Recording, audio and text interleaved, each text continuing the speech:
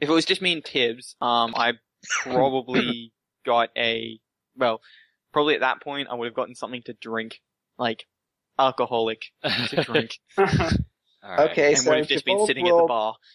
So I rolled acrobatics to help. I got a natural 1. Oh!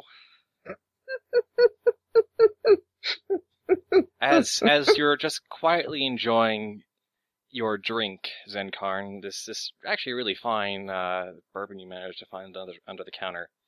Dr. Javolt practically cartwheels into the store, loses his balance on his metal claw, and crashes into the liquor cabinet. Just breaking the glass and sending some bottles falling out. I give him a look, and then I just go back to my drinking.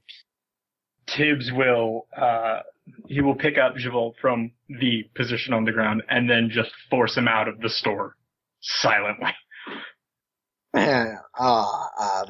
That did not just happen. I'm afraid it did. It certainly did, mate, and I'd just really appreciate it if you made an effort to stay out of our way.